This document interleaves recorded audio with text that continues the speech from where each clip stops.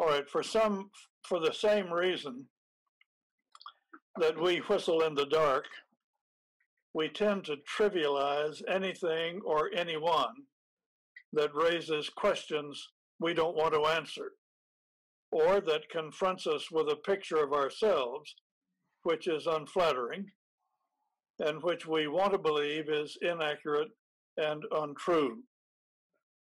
Now, there's no better biblical illustration of this tendency than the ways in which we have reduced the monumental story about Noah and the flood to the likes of animal crackers, hilarious monologues such as Bill Cosby's classic, and delightful musicals such as Benjamin Britten's Neues Flüte.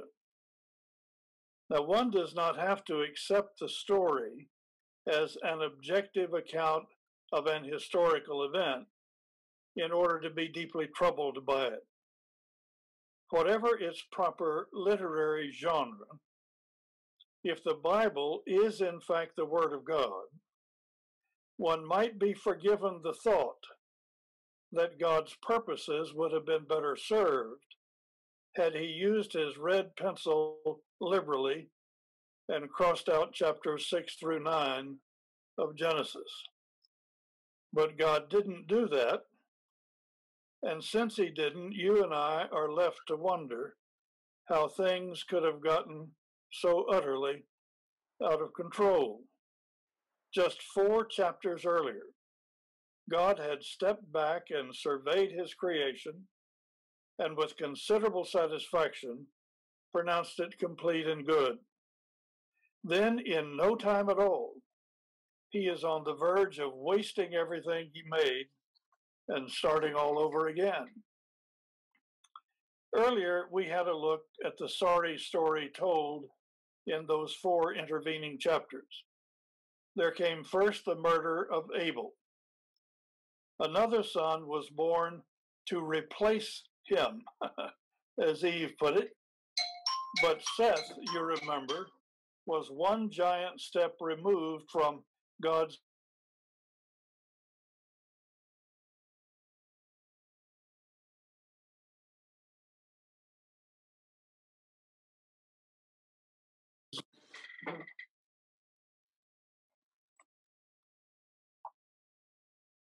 and from the offspring of Seth, there came Lamech, the progenitor of vengeance, revenge, and vigilante justice. Ultimately, the effect of human sinfulness, the inclination to breach the boundaries and seize the mysteries, was felt even in the halls of heaven as celestial functionaries consorted with human women.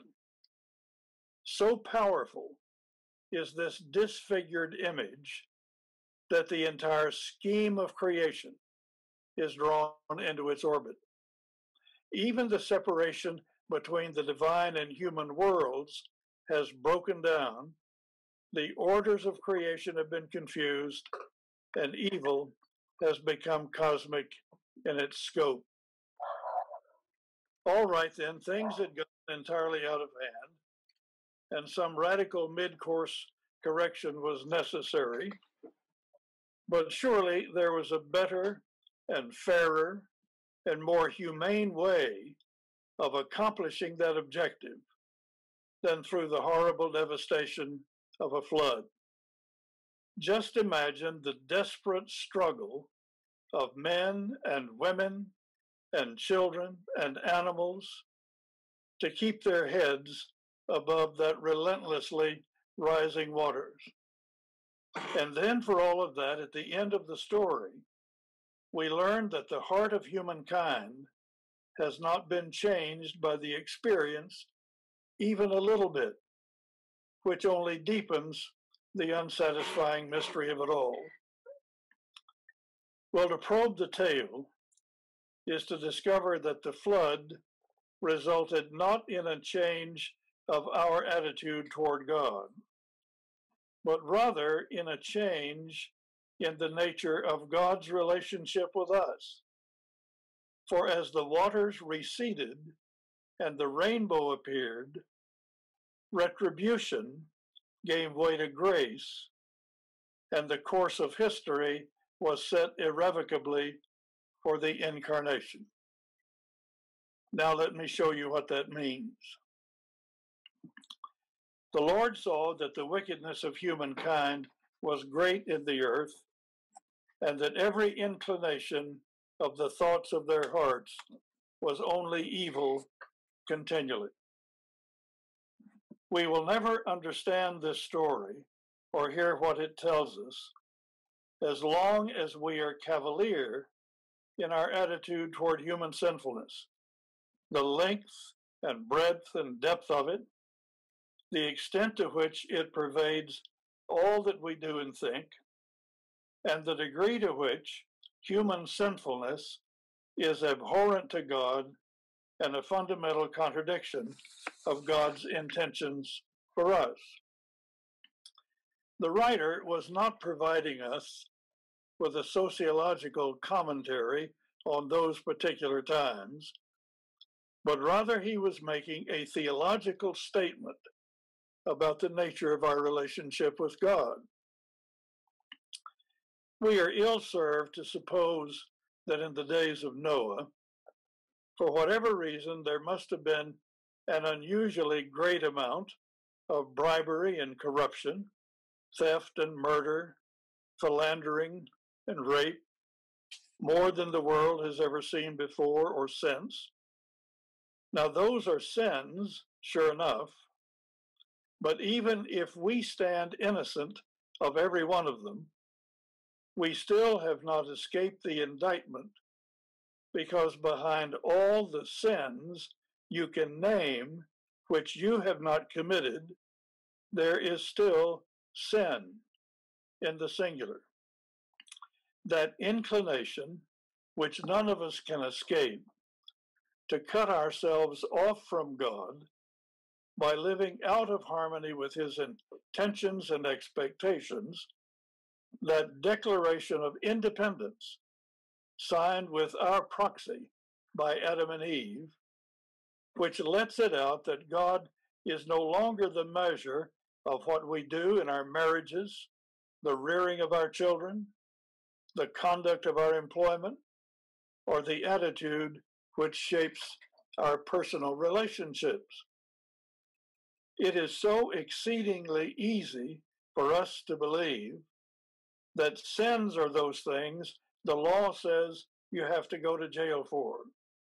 And since we all have clean records, we are surely not numbered among those this gloomy writer had in mind. But we are certainly quick enough to wonder where God is and what he's up to when the real, honest-to-goodness, world-class sinning is going on, aren't we? How can God allow such a thing? Writing of his experiences during the Second World War, the German theologian and preacher Helmut Thielicke said, "I can still hear this question being put to me during the bombing, sometimes in great sadness and sometimes in rude sarcasm. A sea of flames raged over the city. People ran through the streets like living torches. Children suffocated in the cellars. Dresden perished in horror and in mortal terror. And as sure as death, always there came this one question: how can God permit such a thing?"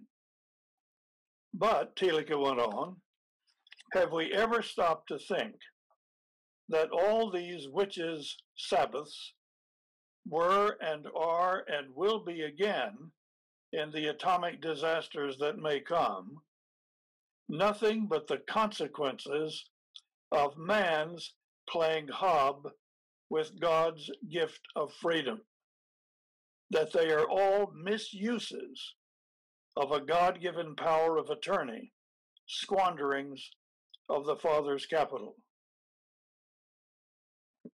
When we wonder where God is, what he's doing, what he's up to, remember the consequences of man's playing hob with God's gift of freedom. Dorothy Sayers, whose keen theological insight was communicated through her splendid detection stories, challenged our self-serving notion that sin pertains only to such things as the Holocaust or the likes of the latest serial killer. This is what she wrote. Why does God allow the tyrants and great tormentors of humanity to exist? Why doesn't he strike them dead?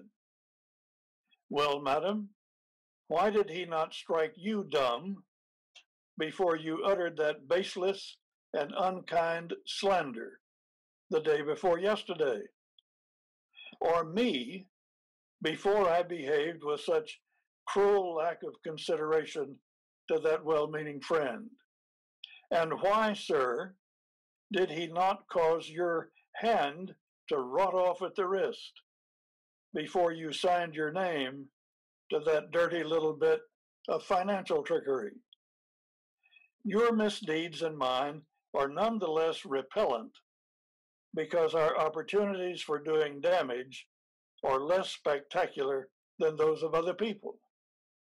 Do you suggest that your doing and mine are too trivial for God to bother about? That cuts both ways. For in that case, it would make precious little difference to his creation if he wiped us both out tomorrow. So, it is fundamental to any right understanding of both Judaism and Christianity that God created us for the purpose of entering into a loving relationship with us, but that in order for that relationship to have any mutuality, we must have the freedom to rebel, to ignore the conditions God has established, and to live life on our own terms. That attitude is pervasive, and its name is sin. So there is one thing we must understand about this story, and here's another one. We will never hear what it is telling us if our image of God is of one who is cold and remote and unfeeling and indifferent to the health of his creation. The word anthropomorphism means to attribute human characteristics to God. It is a greater tendency of Old Testament than of New Testament writers, and nowhere more so than in the story of Noah and the flood. Listen to these verbs. The Lord saw that the wickedness of humankind was great in the earth. It made him sorry that he had made humankind, and it grieved him in his heart. God remembered Noah, who, when he first set foot on dry ground, built an altar and placed upon it burnt offerings of gratitude, and the Lord smelled the pleasing odor and said in his heart. This writer is straining the limits of credibility and propriety to tell us that God is a person fully accessible to us, who intends to be deeply involved with his creation, who is capable of being angry and brokenhearted, and whose plans for us may be changed through our supplications and intercessions. Can you imagine a more disturbing statement than this from the pen of Karl Barth? God does not act in the same way whether we pray or not. The structure of that sentence is a little like throw mama from the train a kiss, but it's an incredible sentence. On the surface of it, that may sound like good news, but think about it. God does not act in the same way, whether we pray or not.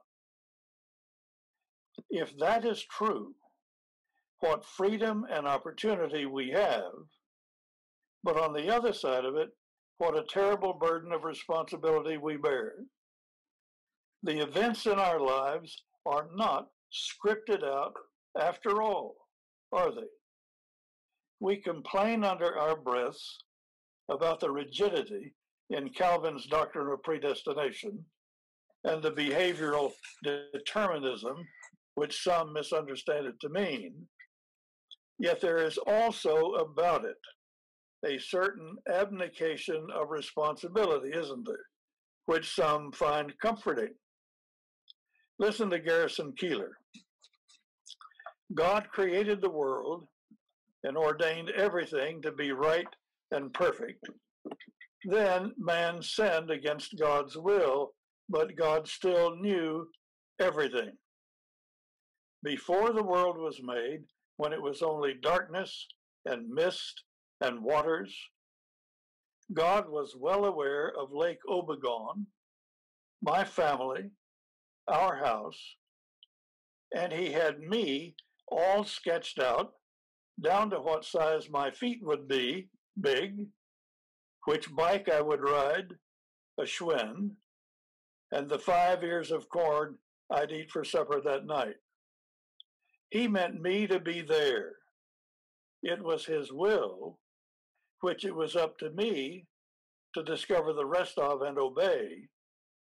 But the first part, being me in Lake Wobegon, he had brought about as he had hung the stars and decided on blue for the sky.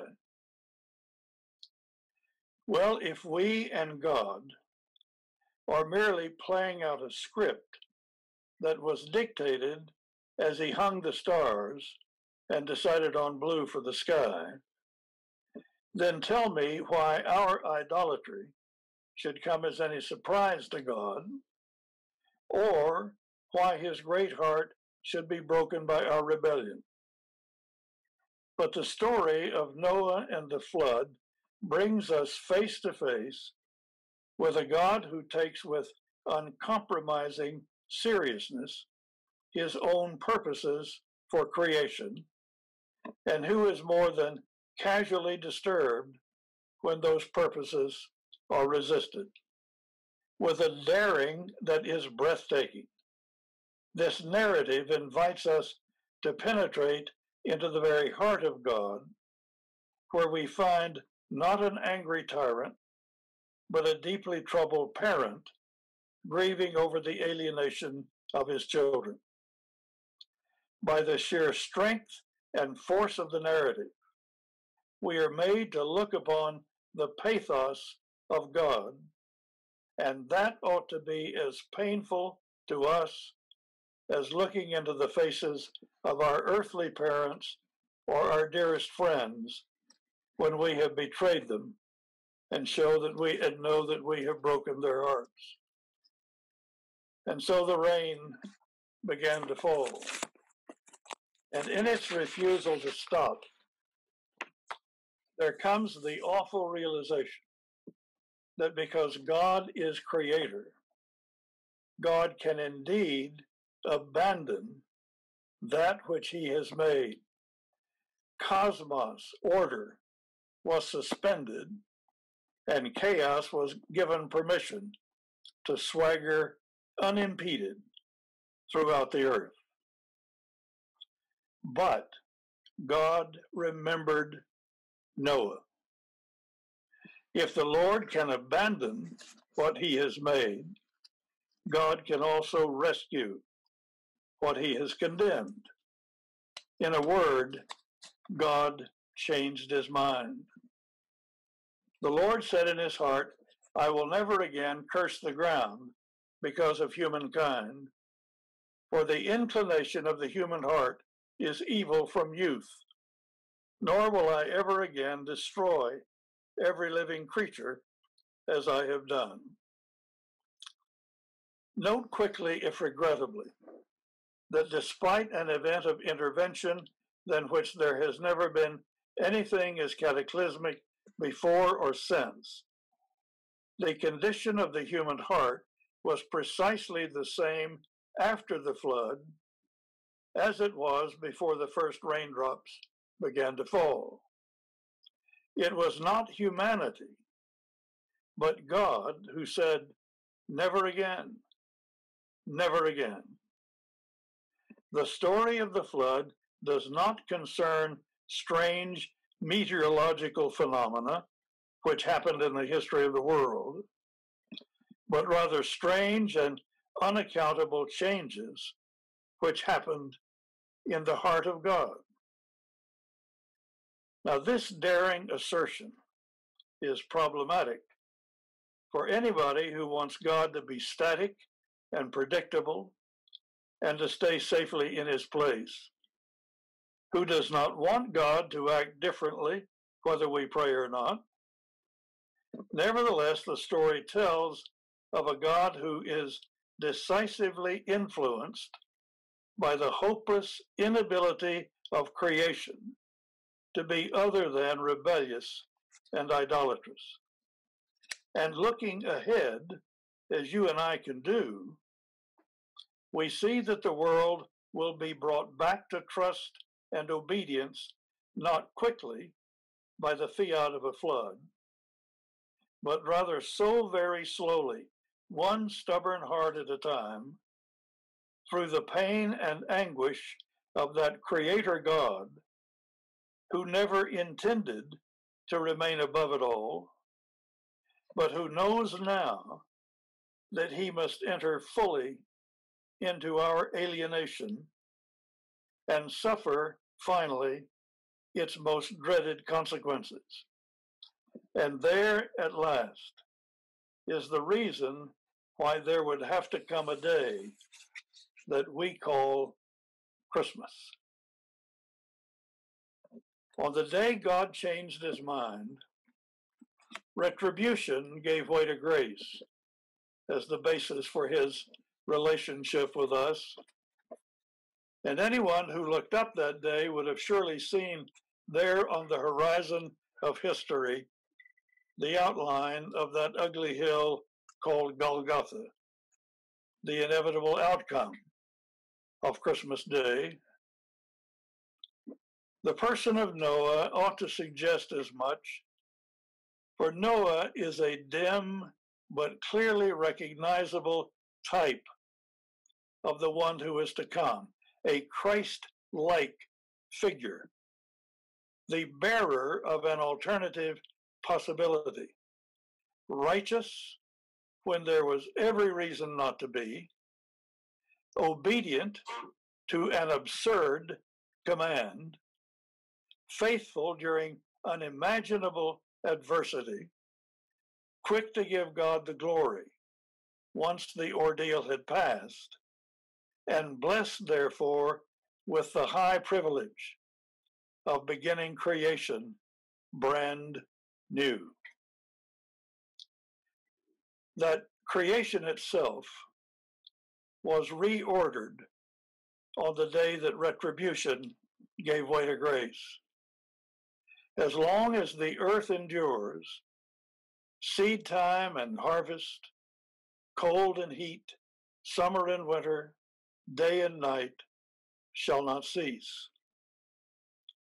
Whether we will ever again be faithful to God in the unfailing repetition of the seasons, we have God's promise that he will never abandon us, that God will undergird with his providence the rebellious as well as the obedient, and that lest God forget, as a reminder to himself, I have set my bow in the clouds, and it shall be a sign of the covenant between me and the earth.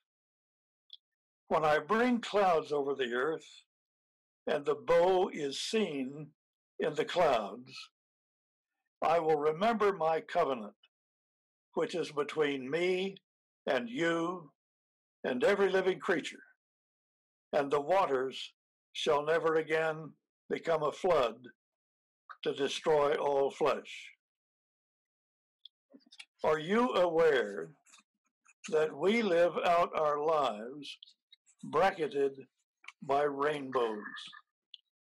The rainbow of grace given by God on the day he changed his mind, and the rainbow of triumph toward which God is moving the whole of history.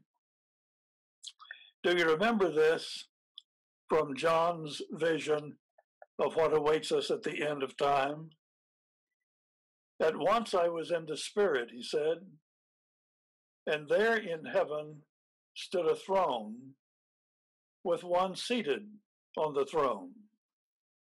And the one seated there looks like jasper and carnelian. And around the throne, there is a rainbow that looks like an emerald.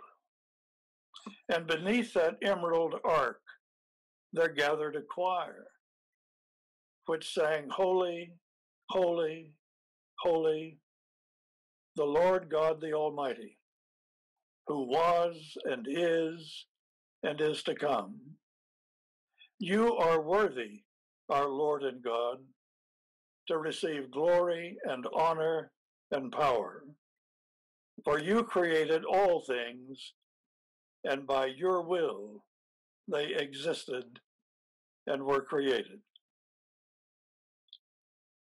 The promise is that we too will see that rainbow and sing in that choir, but only because there was a day when God changed his mind, and the empty tomb is the proof of it. We are bracketed by rainbows. And remember that the next time you see one.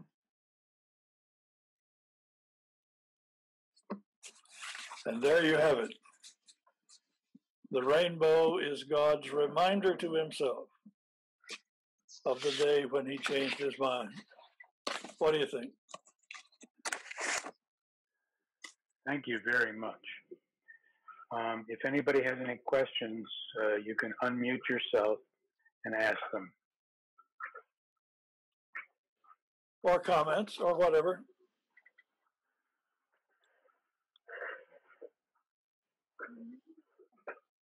I don't know, but I just love rainbows.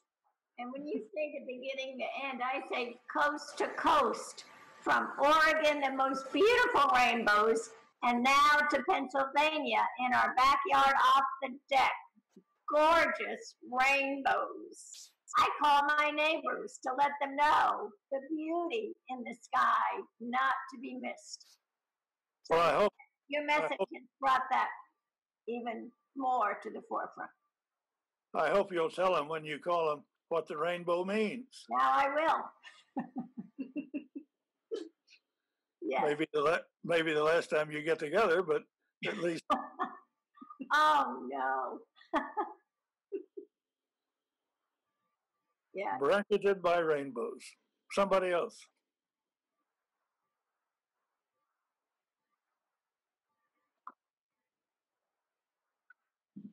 I want to finish up with a couple of words about the word covenant, which God indicated the rainbow was a sign of his covenant with the earth. You remember, some of you will remember that I told you last week that the imago Dei, the image of God, was one of those concepts critically important for Christians to understand, because it explains the necessity of the incarnation and the results of the incarnation, and it ties the Old Testament and the New Testament together.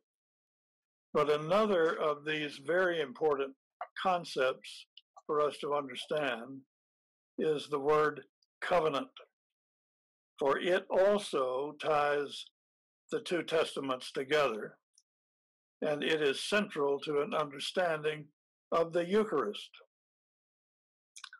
The etymology of the word covenant is unclear, but the best guess is that it derives from an Assyrio-Babylonian word meaning to bind or to fetter. Hence, two parties bound together by an oath. Now, the first evidence of the covenant is the rainbow.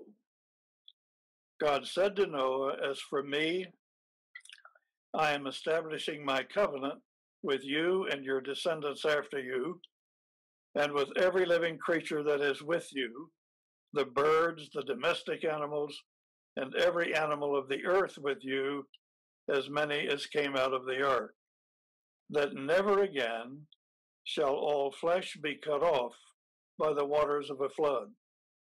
This is the sign of the covenant.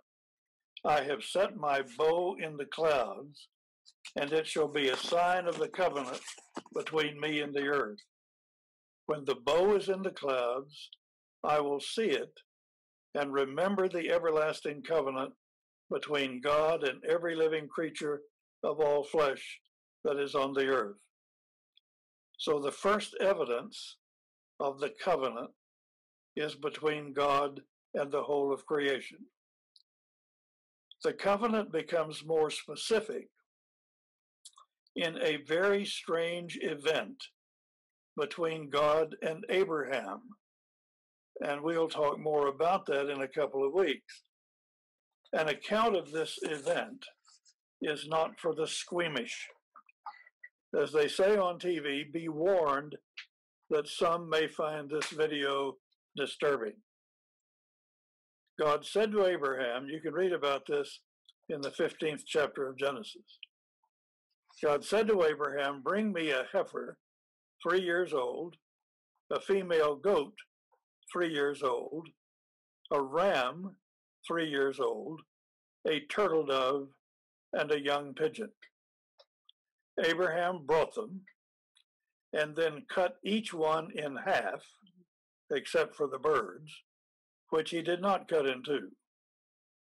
Then a deep sleep came over Abraham, and when it was dark, a smoking fire pot and a flaming torch passed between these pieces. On that day, now stay alert, the Lord made a covenant with Abram, saying, "To your descendants I give this land." So from the rainbow to that smelly mess between Abraham and God is the covenant being developed. The people's obligation to the covenant relationship was specifically defined at Sinai when God gave Moses the 10 Commandments. Adhering to the law became the basis of the relationship between God and Israel until a fascinating hint at something more, something radically new, came in this tantalizing revelation to Jeremiah. "The days are surely coming, says the Lord, when I will make a new covenant with the house of Israel and the house of Judah. It will not be like the covenant that I made with their ancestors, which they broke. I will put my law within them, and I will write it on their hearts, and I will be their God, and they shall be my people." Now that promise came true when on the night Jesus was betrayed, he took a loaf of bread, and when he had given thanks, he broke it and said, "This is my body, which is for you. Do this in remembrance of me." In the same way, he took the cup, saying, "This cup is the new covenant in my blood. Do this as often as you drink it in remembrance of me." So watch how we come full circle. From the rainbow in the experience of Noah, to the covenant with Abraham, to its explicit covenant relationship at Sinai, to the whisper of something new from the pen of Jeremiah, to the upper room. And then in heaven, a rainbow that looks like an emerald. And there you have it. Everything I know to tell you about rainbows. Thank you so much. It was just wonderful. I appreciate that. And again, I repeat that if anybody ever has anything to say or questions to ask, you have my email, probably have my phone number, and by all means, let me hear from you. Otherwise, next week comes the Tower of Babel, and that will finish the first major section of Genesis. Genesis 1 through 11 contains a certain type of literature which changes in the first verse of 12. We go from what some call myth, which is simply a type of literature, to what is called legend, with the beginning of the Abraham story in chapter 12. Called legend rather than history, simply because there exists no extra canonical account of the stories in the remainder of Genesis. Everything we know about Abraham and Isaac and Jacob and Joseph, we know from the book of Genesis. So that's referred to as legend. The first 11 chapters about the beginnings of creation and the sorting out of creation come in the first 11 chapters. So once we deal with the Tower of Babel, then we will settle in for some wonderful stories, beginning with Abraham and Isaac, whose name means laughter, which is exactly what Sarah did when somebody told her she would get pregnant at the age of 90. All right? Anything else? All right, I'm going to leave. Good to be with you. Thank you, Jim. You bet. Thank you. Join you.